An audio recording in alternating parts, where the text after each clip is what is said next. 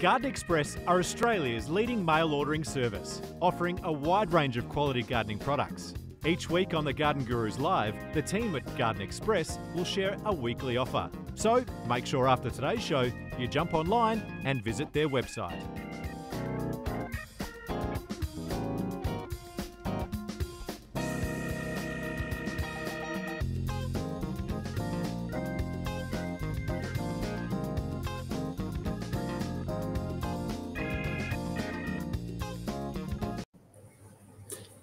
Hello and welcome back to the Garden Gurus live show. I'm Darren Seenor. They let me back in the office. It's great to see you all. I'm stepping into the hosting seat for Trevor for the next couple of weeks while he's away in Egypt, half his luck. We're back with another great episode of the Garden Gurus this weekend, and I'm thrilled to be talking plants and gardens with you all. We'll also be giving away prizes during this season of the live show, so pop your gardening questions into the comment section below to go in for a chance to win a $50 voucher from Garden Express. And make sure to include your location, because that really helps when it comes to answering your questions. Now, as you all know, we're broadcasting from Perth, and we've been enjoying some absolutely brilliant gardening weather, except for the fact that we're getting no rain. And so I've been spending a lot of time in my garden. Be really interested to hear how the weather's standing up for everybody all around Australia, because we're broadcasting right across the country and even around the world. So for your garden, too much rain. We're really interested to know. The Garden Express Garden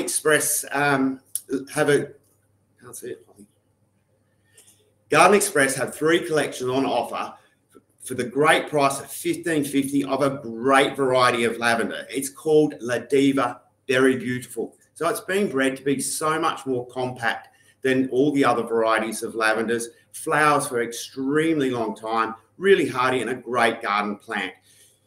La Diva Big Night and La Diva sampler packs you can get fits in 100ml pots and save 25% off the recommended retail price.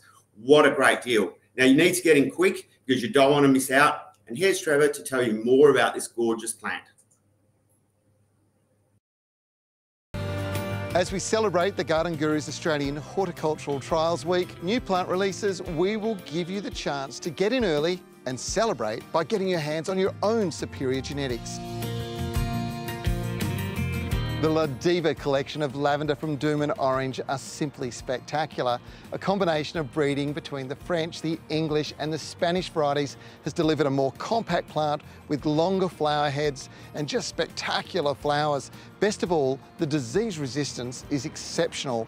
Now, I've got some really good news for you. You can get your hands on them thanks to our friends at Garden Express. They have 3 collections on offer for a great price of $15.50 each, featuring La Diva Imperial, La Diva Big Night, or a La Diva sampler pack, saving you 25%. If you want to get your hands on these beautiful lavender, I've got some good news for you. You can, thanks to our friends at Garden Express. You can go shop 24 hours a day, 7 days a week from the comfort of your armchair, and you will end up with these beautiful plants delivered direct to your door. Now, don't miss out because they won't last long.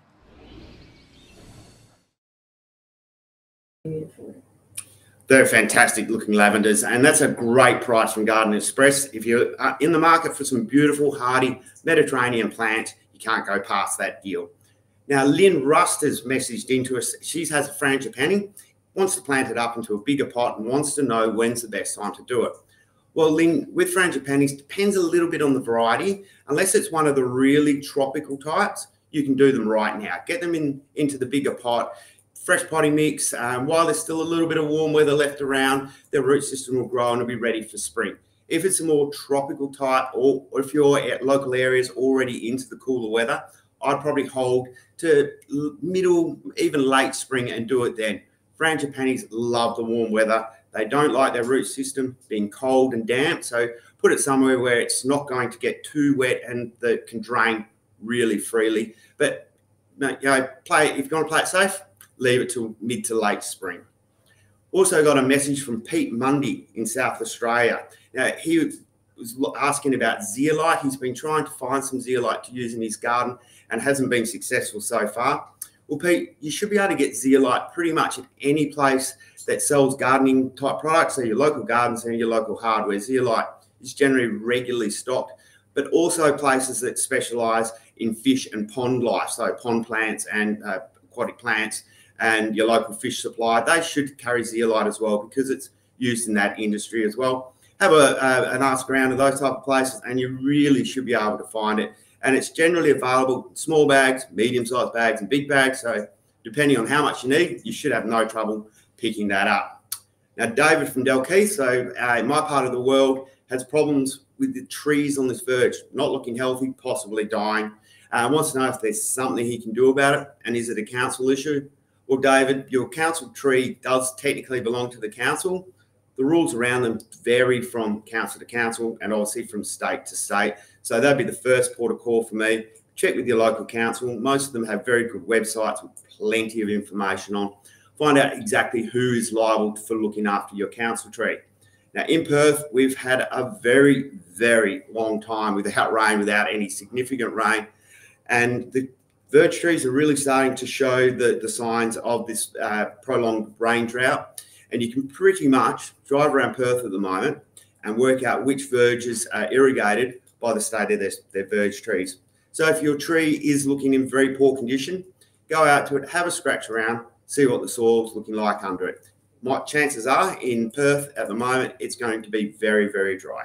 So some seaweed solution, something like sea salt, a good quality wetting agent, really soak that into the ground and give the tree a really good water. You might need to do this once a week until we get into some regular rain and hopefully your tree will recover. But it's always worthwhile flicking a message to the council. Say you're worried about the verge tree. They'll send one of their horticulturalists out to have a look at it and they might put it on a list where it gets a bit of extra hand watering. They send the water truck out, give it a bit of water, and hopefully your verge tree will soon be looking fantastic again because they are a very important part of our urban canopy cover. So it's great to hear you're concerned about your verge tree and you're looking to look after it. Maria in South Melbourne wants to know what's the best deciduous tree to plant in her small garden and what's the best way to get rid of the leaves once they've fallen. She wants to know, can she use it for mulch? Well, Maria, you can use the fallen leaves for mulch or you can put it into the compost system and compost it. It's a great addition to compost. The good thing about deciduous leaves in compost is they're already partially broken down before they drop off the tree. So you put them into the compost pile or into the compost tumbler and they break down very, very quickly and they also help to fuel the breakdown of the other products in your compost bin. So my preference is, if you can, to compost them, but you can just leave them in the garden and they create a beautiful leaf mold which supports things like earthworms and soil microbes. As far as the best tree for best deciduous tree for a small garden, I think you cannot go past crepe myrtles. They are gorgeous trees, so much to offer the gardener. Beautiful summer flowers, which are probably their highlight, but also they have great autumn foliage. So you'll get shades of yellows and oranges and reds in the foliage. So that's a great showpiece as well as the flowers. And even when they're bare, so they drop all their leaves in late autumn, you've got bare stems, the trunk and the bark itself is really ornamental. Shades of creams and grey, a little bit like a leopard tree, people familiar with the leopard tree. So it still looks great even in the middle of winter. So summer flowers, beautiful fresh growth in spring, autumn colour, and then a really interesting architectural bark. I think the crepe myrtles be my first stop for any small garden looking for a deciduous tree. Leonie in Adelaide said she planted some hellebores last year, and hellebores are a beautiful plant, great for tough, shady positions where you can find other things that are difficult to grow. Now, she's had some issues with some of those hellebores dying off, and the problem is sometimes with the hellebores, if the ground is too wet over winter, so it's not getting sufficient drainage. If the soil is not draining well over winter, the hellebores are sitting in very damp soil, you can get root rot. So that'll be the first thing that I would have a look at. It's time for plant of the week, my favourite time. So plant of the week, I've bought in today, again, something from my garden at home. We put this up on the Facebook live feed before the start of the show to see which of our viewers and listeners could identify it, and we had a pretty good success rate with the correct identification. This is an ornamental ginger, the blue ginger, Dicorisandra is its botanic name. I think an important fact about this plant we need to mention before we say anything else. It's not an edible ginger. Do not eat the blue ginger. It will only cause you problems. This is actually more closely related to plants like the trade scansias, the wandering dew, those sort of ornamental plants, which are, again, not suitable for eating. So the blue ginger is just a common name. Certainly doesn't suggest you should be putting it into your curries. Now, the blue ginger is a warm climate plant. So if you're growing it in a cooler part of Australia, you need to find somewhere where over winter it's going to be able to stay that little bit warmer and have nice free draining potting mix or soil around the root system so it doesn't rot. In summer, once the weather heats up, they throw up these beautiful canes of dark green foliage. And then in early autumn, they start to set the flowers. And the flowers are the reason you grow the blue ginger. Blue is a really unusual colour to see in the garden, and gardeners really do look for it in the plants that they grow. So the blue ginger has this beautiful dark blue, almost purple flower that comes at the end of the canes. Once the plant's mature, you may get 30, 40, 50 flowering spikes in one season. Stunning plant, flowers over a long period of time. For a lot of gardeners, the best way to grow the blue ginger will be in pots. They're easier to manage the soil, and then you can move them into a warmer, less damp area in winter. So I grow all mine at home in pots, and they succeed brilliantly. That said, I have seen a lot of them in gardens do particularly well. The warmer your climate, the better they'll grow in the gardens. The cooler it is, the more likely I would say to grow them in pots. So keep an eye out for them in your local garden centre at the moment. They're in flower at the right now, and they tend to only be in the garden centres when they're in flower. So look out for the blue gingers. They're not a cheap plant, but they're a great value for plant. We've been getting some really fantastic questions from you all. Keep those gardening questions coming in. Sending in photos really helps. So if you can give us a photo of the plant and a little bit of context around it, what area it's growing in, is it getting a lot of sun, a lot of shade, what the soil's like, that will really help us give you tailored advice to whatever your problem is. And here's a quick tutorial on how to send us in your photos. If you've got a gardening question you'd like us to answer and you need to send us a photo, we'll simply head to our Facebook page and click on message. Type out your question and click the camera icon to take a photo in the app.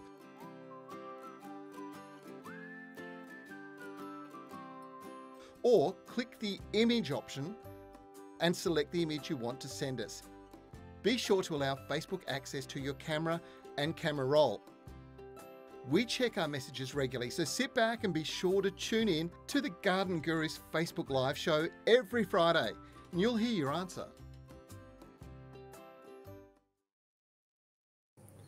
So sending in pictures of your plants is not very hard. So if you've got a blue ginger in your garden that's flowering at the moment, how about send us in a picture and let us know just how well this plant is going in your garden and how much you love it. We'd be really interested to know. If you've got a blue ginger and it's growing and flowering, now's a great time to apply a bit of fertiliser. They like to be fertilised in the warm time of the year. And then once it cools down, the plants can go a little bit ratty, but just ignore them, leave them through winter. Once we get into spring, then maybe repot, fertilise, and it'll go away and flower and grow magnificently in response to some nice, beautiful, warm weather. So we're on to back to the questions now. We've got Leah in Brisbane. The leaves on her dwarf mulberry tree are turning yellow and have some brown parts on them. Is that normal for this time of year? Well, Leah, yes, it is. Thankfully, it means you don't have a problem with your dwarf mulberry. Mulberries are a deciduous tree. As soon as the nights start to get a little cooler, they respond to that by removing all the sugars and nutrients out of the leaves of the plants, storing it away in their root system, and the leaves fall off. And as we spoke about with the crepe myrtle, the mulberry leaves are a great mulch or a leaf mold that can be left around the base of the plant or go into your compost heap. When that mulberry is completely dormant in winter, if you need to keep it in shape and just tidy it up, a light prune is a great way to go. Love the dwarf mulberries. The red chateau is my personal favourite. So Jeanette Miller in Pingley in WA has a beautiful grapefruit and orange tree, which no matter what she does, they seem to look sad, which is not what we like to hear. Has a big ficus tree growing next door and wonders whether that ficus is stealing all the moisture and nutrients from her citrus tree. Well, Jeanette, probably. That's what ficus do, unfortunately. Their root system will travel literally kilometres looking for nutrients looking for water. So if you have a really large tree growing next door, probably not a lot you can do about it. Root barriers don't really work on ficus. Their root system is so vigorous, they'll get around most root barriers. What you'll need to do with your 2 citrus trees is apply more fertilizer in smaller amounts more regularly. So probably once a week, once a fortnight during the warm weather, apply liquid fertilizers and supplement that with a slow release, controlled release fertilizer like Troforte. Troforte make an excellent citrus specialist fertilizer, which will work particularly well in your situation. Try and give those poor citrus trees every chance to compete against the more vigorous root system of the ficus. It's a bit of a tough one because although that ficus is stealing some nutrients and moisture from your citrus tree, it's probably providing beautiful shade and some habitat for your local birds and insects. Now, Haley wants to know, what do you prefer to have in your gardens from an aesthetic perspective, mulch or river rocks? From an aesthetic perspective, with the mulch, I prefer a mulch that's going to look after my soil. So I prefer an organic mulch, a hardwood mulch. I still think the hardwood mulches looks great in the garden. And the idea with most of our gardens, we want to have them so full of plants that you don't really see the mulch. The mulch is not there for its visual value. It's there for its ability to protect our soil, protect your soil life, feed the soil in many cases as well. So I generally go for the organic mulches. River stones and gravels can look great, particularly when used with things like in conjunction with succulents. I think that stone mulch and succulents is a great combination. But just keep in mind, stone mulches can be difficult to maintain if you're getting a lot of leaf drop into them. The leaves can stick and decay and just look unappealing sitting on top of the stone mulches. But they still do the same job as far as cooling the soil and protecting the soil from the direct sun. So it's a little bit of personal taste. I like the organic mulches mainly because they're better for the soil in the long run. But it comes down to what you're doing in your garden. Now, Tim in Brisbane has a dwarf orange that is only ever grown one orange. Is there a reason why? Well, there could be several reasons there, Tim, and one orange on your tree is definitely underperforming. You should be getting a lot more than that. First thing, port of call for me, have a look at the soil. Is it in a pot? Is it in the ground? If it's in a pot, you may need to repot it up into a bigger pot, provide some good quality premium potting mix to really feed that root system, make the tree more robust and more able to have more oranges on the tree and without overtaxing the tree itself. So the support the soil gives to the root system, and then the root system gives support to the tree. If it's growing in the ground, just have a look at how healthy your soil is. Is it quite sandy? Is it very heavy and clayey? You may need to add some compost to the soil to feed that soil up, get the soil in good condition, and the tree will take care of itself. Apply some Troforte fertilizer, a liquid feed during the warm months, and you should see that tree start to carry more fruit. Dwarf trees can sometimes also take a couple of years longer than the more traditional trees to be able to get to a good size, to be able to carry more than a couple of fruit. So look at building up your soil first, get your soil in really good condition, and then your tree will pretty much take care of the rest. Joanne has messaged in about weird bugs that sound like frogs in the garden. So that sounds like the mole crickets. They drive her dog mad, which is unfortunate for the dog, and he's been digging to try and get them out. So the dog looks like he's trying to deal with the problem itself.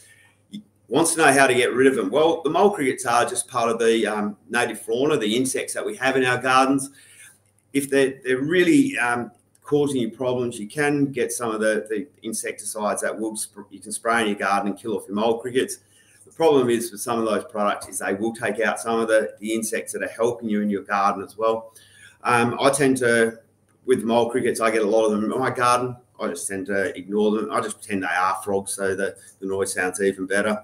Maybe keep the dog inside at night when the mole cricket's making heaps of noise, or give it something to distract it, that distracts it from the mole crickets. Really not a big fan of bombing the garden with chemicals to kill off the mole crickets. But if you really need to do it, there are some, you can go and buy insecticides from your local garden centre that will knock the mole crickets off. Maybe look at, rather than completely eliminating them, just get the numbers down a little bit, get the noise down a little bit, maybe turn the TV up a bit. You know, there's a few different things you can do there to alleviate that issue. Now, Lynn in Claremont has parts of a viburnum hedge struggling due to our hot summer. She's been giving it sea salts, been giving it some Troforte, wonders if it's too late to really keep doing much else. Depending on the viburnum type, Lynn, they will still continue growing well into the end of autumn, even still putting out fresh growth into winter. At this time of the year, what I'd be looking to do is, again, have a look in that soil, because it's probably been dried out to an absolute parched state by our hot summer. Get a good quality wetting agent in there. The sea salt soil wetter works very well. And then applying some really good quality compost to that soil. So almost mulching your soil with compost. Troforte is really going to help to get that soil microbes going. But getting the compost in and the soil wetters, the two jobs I would do around that hedge first and foremost. It may not recover till spring.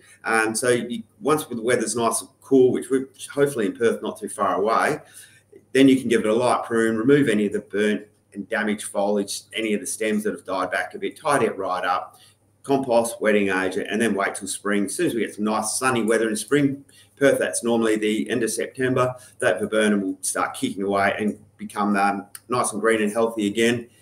If it's drying out over that summer, though, I would also look at your irrigation system before the start of this summer, just to make sure you're getting sufficient moisture into that root zone. Hedges can sometimes cause problems with the irrigation system because the foliage is so dense. If you're trying to push water through the foliage and into the root system, it can be a bit difficult. So a little bit of change of irrigation system might be on the cards as well, just to ensure you don't have the problem the following summer. Eileen Sharp in Donnybrook lives in Donnybrook and is struggling to get her orchids to flower at this. So she lives in Southwest, getting her orchids not really getting much in the way of flowering. So with your orchids, Eileen, it's about fertilising. So when the flower buds are coming out in early spring, it's time to start feeding them. Orchids do like liquid fertilisers, but you can also get some granulated controlled release fertilisers, which will feed those orchid bulbs slowly and regularly throughout the growing season. And hopefully next season you'll see some beautiful orchid flowers. Be interested to know, Eileen, what varieties of orchids you're growing, and have you had plenty of flowers from before, or is this a new thing you're trying and just not having much success? That'd be great to have that little bit of extra information. Christina Burnett has spider-looking grasses that are spreading, I'm assuming, in her lawn, and wants a good killer to finally get rid of it. Well, if it's a weed that's growing in your grass, Christina, you need to identify the weed. That's really important. So getting a positive identification on the weed is the first step. So you might need to get your local lawn contractor to come in, have a look at that lawn, identify what the weed, the spidery grass is that's growing through your lawn is, and then they'll be able to recommend an appropriate selective herbicide, not only for that type of weed, but also for the type of lawn you have. There's different varieties of lawn. We grow quite a lot of different varieties all across Australia. Different varieties of lawn will put up with different selective herbicides. And if you use the wrong selective herbicide for your variety of lawn, you'll actually damage your lawn as well as the weeds. So get somebody in, a lawn contractor, just get them to come around, have a look at your lawn, recommend what spray to use. And generally speaking, I would get that lawn contractor to do the job for you. It's much easier than messing around with backpacks and sprays yourself. Kerry from Rollestone, from my actual suburb that I live in, Perth, has camellias that are dropping its leaves, but put sea salt and mulch down. Is there anything else you can do to save it? Well, Kerry, if your camellia is dropping its leaves, it's a stress reaction. So the plant's reacting to some stress, and normally for this time of the year, given that we've had very little rain and a lot of warm days, I'd say that poor camellia is having a reaction to dry soil. So have a look at your soil first and foremost. If it is dry, get a good quality wetting agent on there.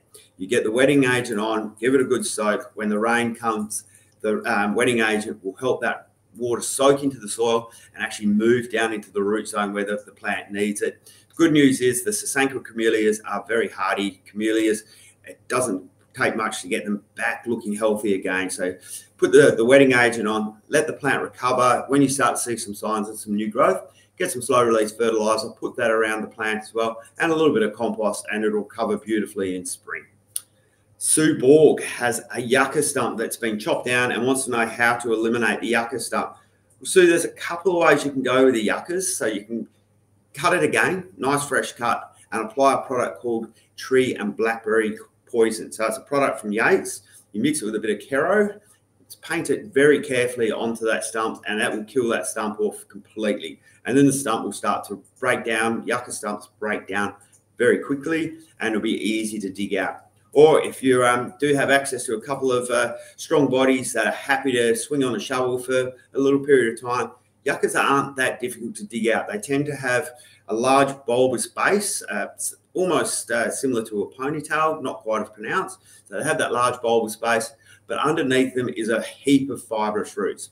So if you have a shovel with a nice sharp edge, you can actually cut through those fibrous roots reasonably easily, and then get rid of the whole stump of the yucca. That way you can just lift it out, maybe cut it up into a few pieces to make it easier to handle, and then off to the green waste tip to be turned into mulch, which, in my opinion, is the best use for a yucca. Now, Lisa Edwards in Nambour on the Sunshine Coast has a lemonade tree that has crumply leaves. So I don't know if that's crumply as in dried and crunchy, or crumply as in distorted. So if it's just distortion, Lisa, if the leaves are all twisted and curled up, that would be citrus leaf miner, which we treat by applying pest oil, white oil, either of those two products to try and kill off that little insect that gets into the leaves. They burrow around in the leaves of the citrus, and they cause the distortions and the curling, and just tend to take a little bit of health away from the tree. If they're crumply as in crunchy, that means the tree's drying out. The root system doesn't have access to quite enough moisture just to support all the foliage on the tree, and you'll have to have a look at your soil, see if you can get some more moisture in there, gain a wetting agent, bit of compost if it's in the ground, improve the soil, make sure the moisture is soaking in and it's staying around that root run of the plant where it's easily accessible by the tree, and then it will support your foliage, and your foliage will look a lot nicer. Lee asked, do I have any recommendations for natural weed killers? There's a lot of natural weed killers on the market now. Probably the best known one is a product called Slasher. So it's an organic product, so it's certified organic, so it's safe to use around all your plants, around your pets. As with other herbicides, you have to be careful not to get it onto non-target species. So if you've got weeds in your garden growing around other plants, make sure you only hit the weeds, because the Slasher, if it goes on the leaves of the plants you're growing in your garden, will affect the leaves as well. It will only knock down the soft leaves, the annual weeds. It won't kill off perennial grasses. And as far as I'm aware, there's no natural weed killers that will kill off your perennial weeds. So things like cooch that's invading your garden bed, kikuyu that's invading your garden bed, none of the natural weed killers will knock those off completely. They will burn them back to ground level, which can make them easier to get out. But Slash is the one that most people know about, and it's readily available. But there are a few others that have come on the market now, and they're getting better and more effective. And so people, if you don't like using the systemic herbicides, have a look out for those couple of ones. We have a follow-up from Sue. She obviously wants to get rid of that yucca out of her garden bed, and then wants to replace with some native plants, and wonders whether the poison, if she poisons that stump, will affect anything else in the area. Now, the tree and blackberry poison will persist in the soil. So if you get it into the soil and leave that soil there, it will definitely still be there and will definitely affect anything you plant. It's a very strong herbicide, and you have to be extremely careful about how you use it. It will be taken up by the root system of other plants around. Ideally, you're only applying it to a stump, and it's only soaking into the stump. You don't want to get any on the soil. If you are looking to plant some natives in that area, Sue, after you take the yucca out, my recommendation would be to bite the bullet and actually just dig it out. So cut it down, dig it out, get all the root mass out. It's probably a good solid day's job for a couple of people, but then you can plant back into that soil, plant your natives by adding some native concentrate to the soil, opening the soil back up, go through, dig all the roots up so it's not compacted and not full of yucca roots. And then you can plant your native plants with great confidence. And if you do plant some natives in that garden, Sue, send us in some pictures and show how much better your garden looks with native plants rather than yuccas. I look forward to seeing that. Mel Morrow has rose leaves that are turning yellow and wants to feed them with chopped banana peels on the Central Coast. They are pinky roses. Pinky's a very nice little rose, flowers a lot and doesn't get too big. If your leaves are turning yellow, it could be just change of seasons. Depending on how much rain you've had on the Central Coast, it could be that the soil's had so much rainwater through it that a lot of the soluble nutrients have been washed away. Banana peels are a good source of potassium to put into your soil. I like to see your banana peels going into your home compost system rather than straight into the ground. And it's not a complete feed for the roses. Roses are big feeders. They like the full suite of nutrients, all the macronutrients, all the micronutrients. So if your leaves are turning yellow, and it's not just in response to some weather conditions, a complete feed of a complete rose fertilizer is definitely the way to go. Trifurfate is a good fertilizer, but there's plenty on the market that you can get and put around that rose and give it a feed. But keep in mind, we're coming into the cooler months. Your rose will be moving to a more semi-dormant state. They don't really go fully dormant in the warmer states, and be ready for a winter prune come July. Then you can do some work on your soil, apply a fertilizer, and hopefully your foliage, when it comes out in spring, will be really healthy. Follow up from Eileen about our orchids. There's Cymbidiums and Sydney rock orchids. That's fantastic. The Sydney rock orchids are magnificent species of orchids and Australian native. It's had one flower on the rock orchid last year. So I think you just need to get into a good feeding regime with those orchids, Eileen, and hopefully you'll see a lot more flowers in the coming seasons, and good luck with those. I know a lot of people, when they start buying orchids, they get one or two. Next thing I know, the garden is full of orchids. They're a bit of a collector's favourite, and they do tend to, you get the bug on the orchids. There's so many different varieties, and they are so beautiful. Samson out in Swanview has a worm farm, but the worms always die in the summer heat, especially in our heat waves. We had, for those people who are not from WA, we had 3 really bad heat waves where we had temperatures regularly in excess of about 41, 42 degrees with no break in between. So Samson wants to know how to control the temperature a bit more and keep them alive year round. Well, Samson, the worm farms, that is probably one of the biggest challenges in a climate like Perth, is keeping them alive during that warmer weather. I know a lot of people with their worm farms, what they do is get some soft drink bottles, so your litre and quarter soft drink bottles, plastic bottles, fill them up with water, freeze them, and then put them into the top of the worm farm as well to try and moderate the temperature, keep it cooler. If you can get some hessian, you buy that at your local hardware store, put that over the top of the worm farm, make sure it's well shaded, and wet that hessian down a few times during the day to try and, again, just moderate that temperature. You're not going to be able to keep it cool when the outside ambient temperatures in the mid-40s, but you can keep it cooler and hopefully get your worm farms through those hot weathers. Worm farms are a great thing to have in your suburban gardens, because not only do you get that beautiful worm tea that you can make into a fertilizer and apply to all your garden, you get the worm castings as well. And worm castings can be used as a fertilizer themselves, so you can dig that in around your plants. Citrus love worm castings, or you can just use it as a general soil conditioner. So if you've got room for a couple of little worm farms, you're creating some veggie scraps in your kitchen. It's a great way to use up the veggie scraps so they're not going into the rubbish bin and going out to the tipping site. Put them in your worm farm. Make yourself some fertilizer, make yourself some worm tea. So you've got liquid fertilizer, castings put in the garden. So good luck with that, Samson. Good luck to the worms. Leanne in Sutherland in New South Wales would love to grow a fruiting fig tree, but she doesn't have space in the garden and wants to know if she can grow that tree in a large pot. Leanne, you absolutely can grow figs in pots. A lot of people prefer to grow them in large pots rather than in the ground, because figs have a reputation for having very vigorous roots, and the fruiting fig is no exception. Not as bad as a Moreton Bay fig, but they still can send the roots out a fair way. So you need a large pot. I'd say at least 100 litres, 150 litres would be ideal. Even larger if you've got room for it and you want to spend that much money on a pot. Good quality potting mix is essential. So a premium quality potting mix, because it's such a large pot. I would also recommend with that potting mix adding some coarse river sand to it, just to keep so it'll hold its structure in the long term. Because once you pot your fig into, say, 100 or 150 litre pot, you don't want to be taking it out of that pot too soon, because it's going to be a big tree and it's going to be difficult to get in and out of the pot. So adding some coarse river sand to your potting mix will help that potting mix hold structure. You'll be able to keep that tree in that pot for 10, 15 years without any dramas. You prune that tree very hard in winter, so you're pruning it back. It's almost going to become like a bonsai fruiting tree.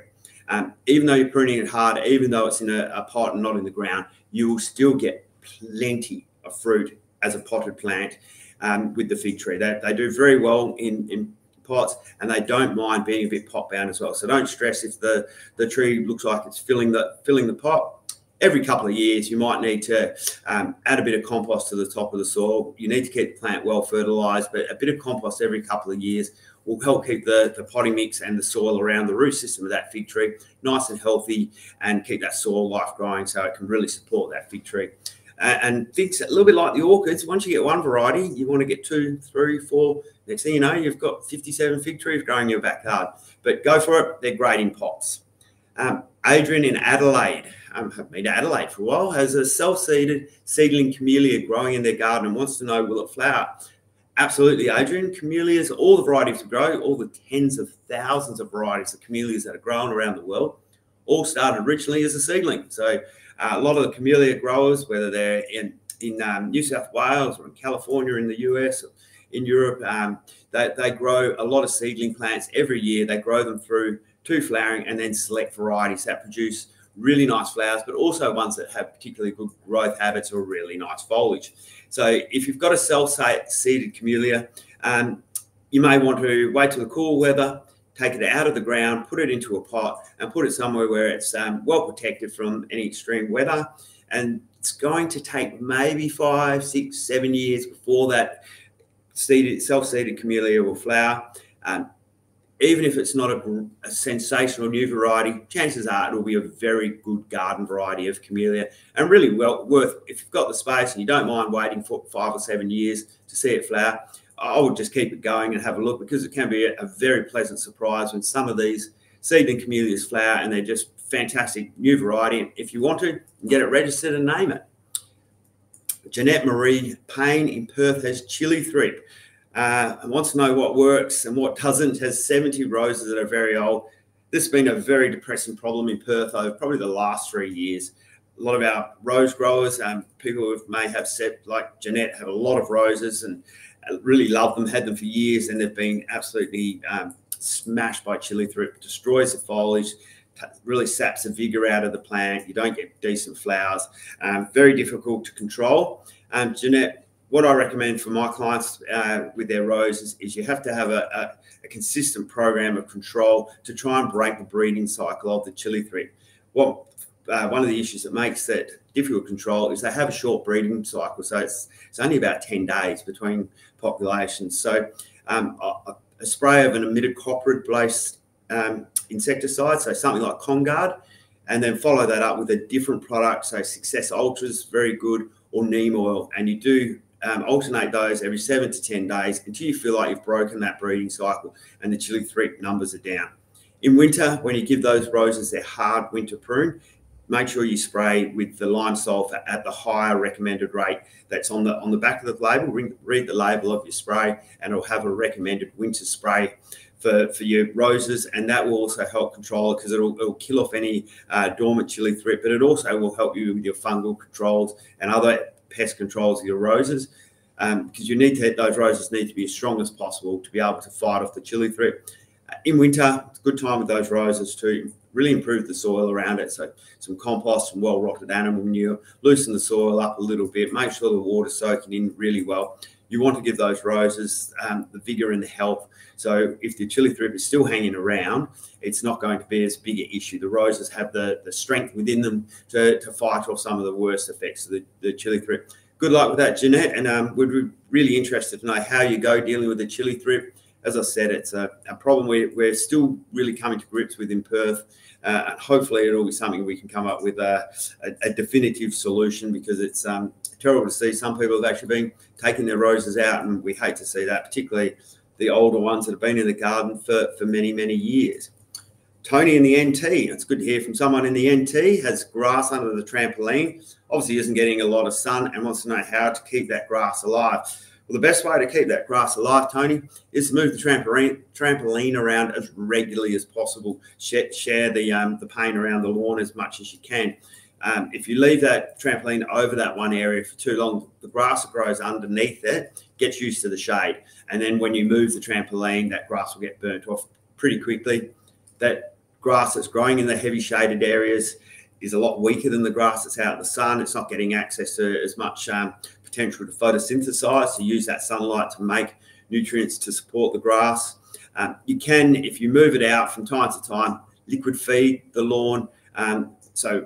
Apply a granular fertilizer in lighter amounts more regularly, and that will help as well. But ideally, you'll be moving that trampoline as regularly as possible, and if you can do it sort of every weekend, or at worst every second weekend, so not one area is just copping that heavy shade. And because eventually what you'll find will happen is that grass underneath the trampoline will eventually collapse and die off, and you'll be looking at having to replace that at a later date. So good luck with that. So move the trampoline, regular light fertilizer. Laurie in Guildford has a gorgeous gum trees in their area. They're heritage listed, but they're becoming an issue with large branches falling. Have you seen this? Yes, I have, Laurie. I've seen branches falling out of large gum trees regularly. If it's on the verge, get in touch with your council. Ring your council, explain the issues you're having. Well, document your interaction with your council well. So if you can, contact them by email, do all your correspondence by email. The councils will have a look. They'll come out.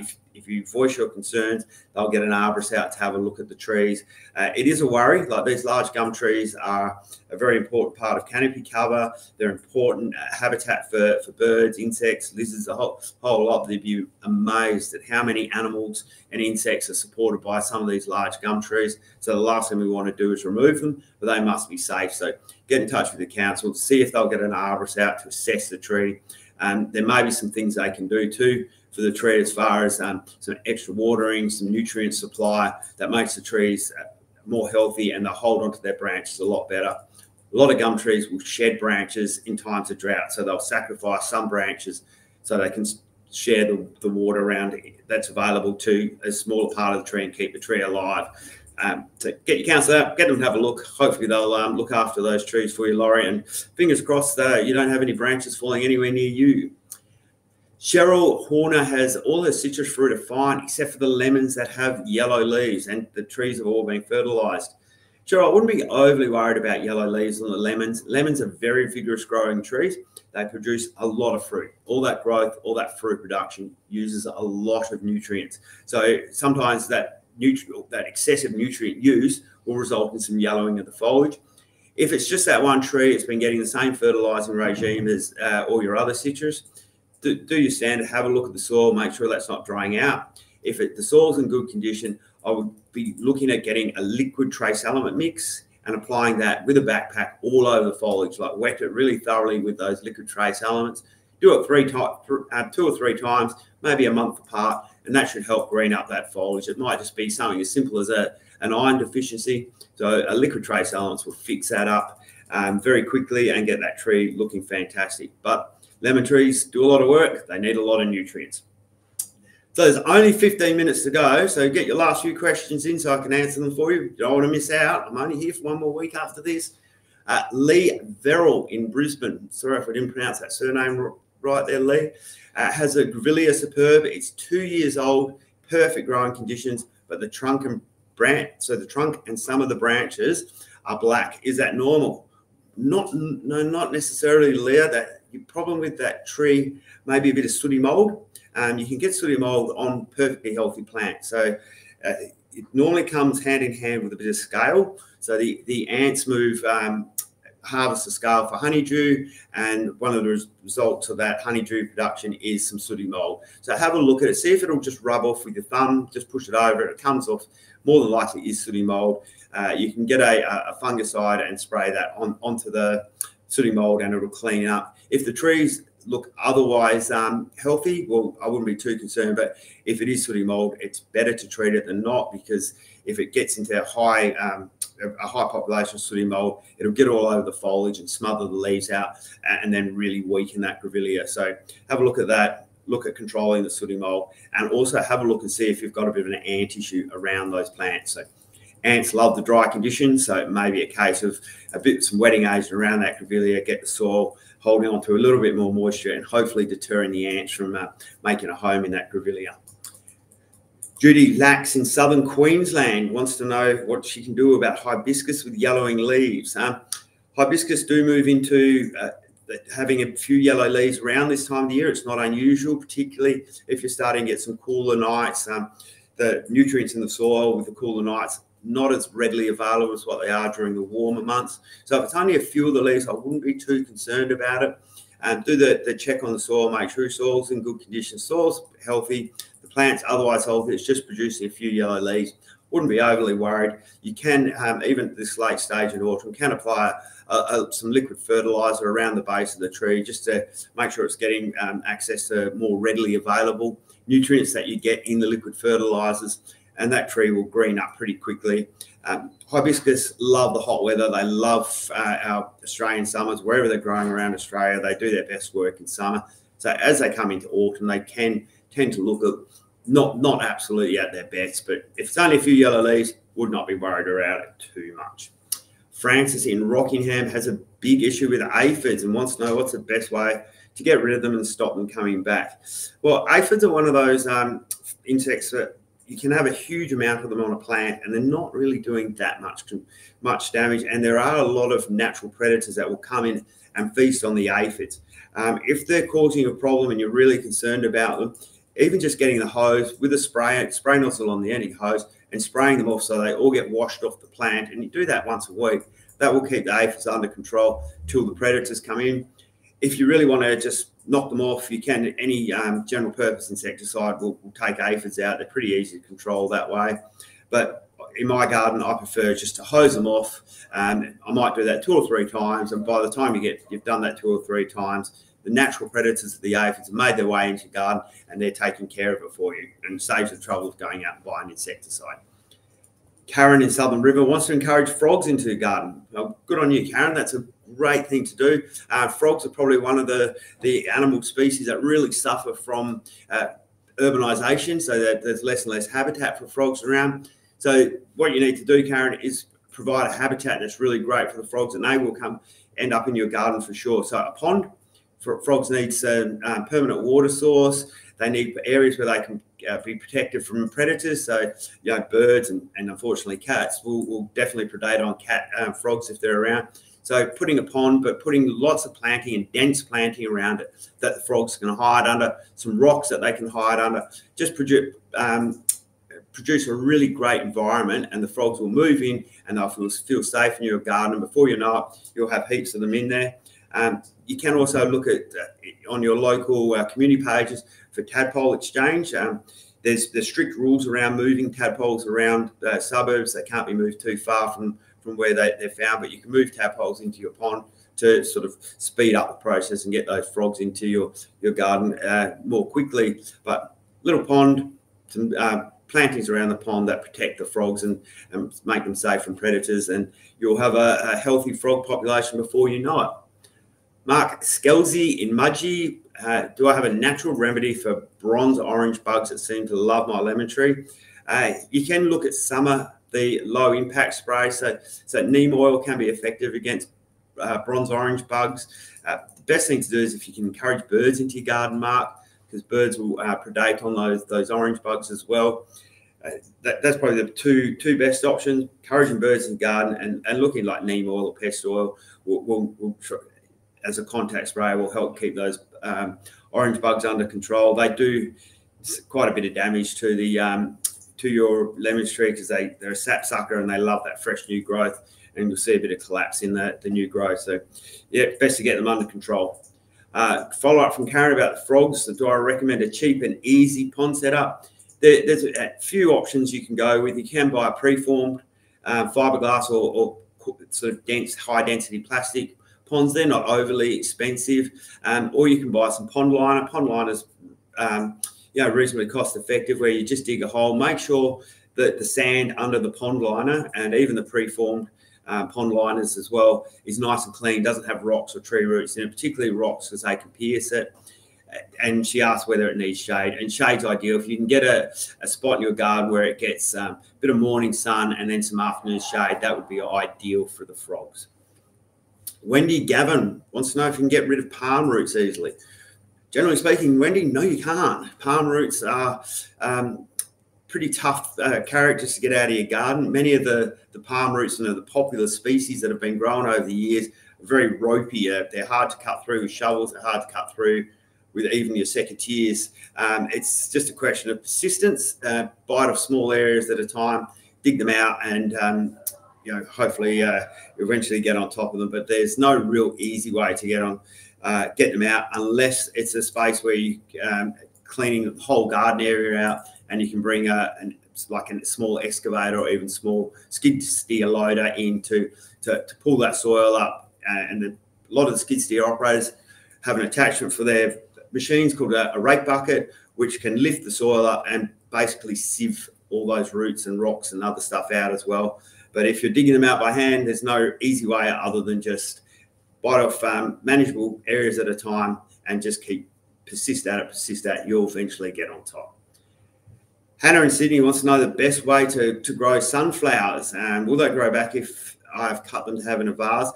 Some of them will grow back and will put out side shoots, and then you'll get some flowers. Probably not as spectacular as that main flower. There'll be side shoot flowers, tend not to be that big. Best way to plant them is in spring by seed, or if you miss the boat of getting in early in spring, they're quite often available at your local garden centre in punnets. So they're a plant that's already got a bit of size, a bit of root system about them, and they'll take off really, really quickly. So get them in spring, keep them well fed, nice, warm, sunny area, and you'll have sunflowers making your garden look fantastic. Mel's followed up about her pinky roses and wants to know, should she prune them? I would definitely prune those as a winter prune, as you do with your other species of rose. For people who are not familiar with the pinky, it's a more compact bush-type rose rather than the traditional shape we see in the hybrid teas and the floribunda roses. It's far more compact than either of those two, but definitely still would benefit from a prune. Normal thing, you're going through, cutting out any damaged or diseased wood, anything that's a bit sort of thin and wispy looking and doesn't look like it's got any integral strength, cut that out, and then you do a lime sulfur spray and feed them up, get them ready for spring growth. Bounce back very quickly, the pinky rose, and they'll flower for 9 to 10 months of the year. Really good little variety of rose that I think should be growing a little bit more than what it is. Sue Borg has asked suggestions for a suitable liner for a raised timber garden plant. Wants to grow plants and veggies in it, and a liner that's not going to leach any nasties into the food. It depends a little bit, Sue, on what the timber is. So if it's a hardwood timber, it's generally not treated with any nasty products.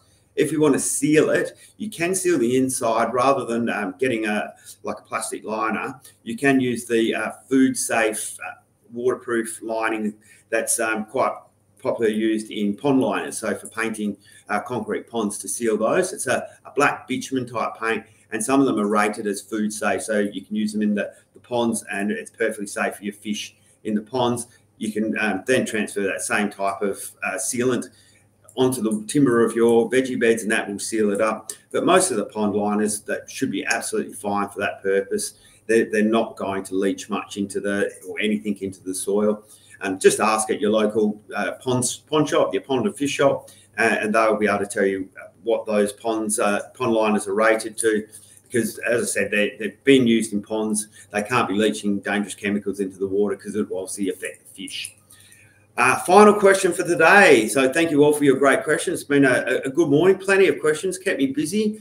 Cherie Stoodley in Perth has a small lime tree and has a very large lemon tree in the same location, both fertilised and watered the same. So her lime tree is only producing very small limes, but it sounds like a lemon tree is doing fantastic and is both being fertilised the same.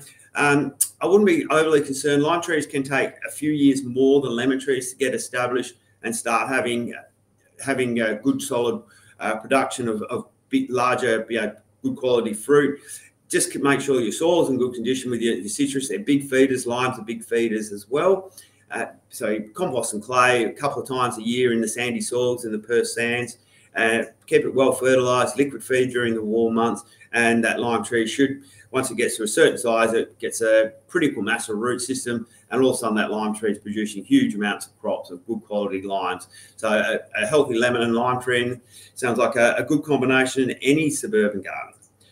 So competition draw, as we said at the start of the show, we're giving out a $50 gift voucher from Garden Express, and our winner, we really had no one else to go for other than Sue Borg with her yucca and timber timber garden questions. Sue, thanks for your questions. And remember, Sue, once you've planted that garden up, you got the yucca out and planted up with natives, send us a picture of that. We'd love to see how your veggie garden's going as well. So make sure you send us those pictures in as soon as they're ready, and they're looking absolutely fantastic. So congratulations. To claim your prize, please message us on Facebook with your email address.